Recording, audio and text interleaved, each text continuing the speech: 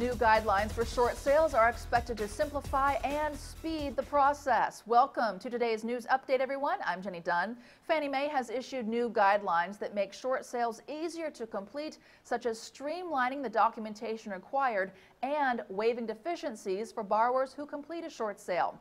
Additionally, mortgage servicers can now approve and complete short sales that meet the new requirement without individual approval of each sale by Fannie Mae.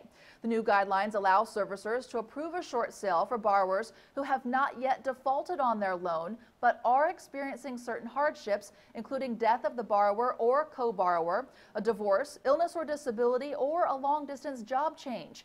Documentation requirements are also being significantly reduced by Fannie Mae. It's no longer requiring documentation of a borrower's hardship if they are 90 days or more delinquent and have a credit score less than 620. Fannie Mae is also adding a short sale assistance desk to help real estate agents with short sale challenges. We hope this information is helpful to you. Thanks for watching. We look forward to seeing you next time.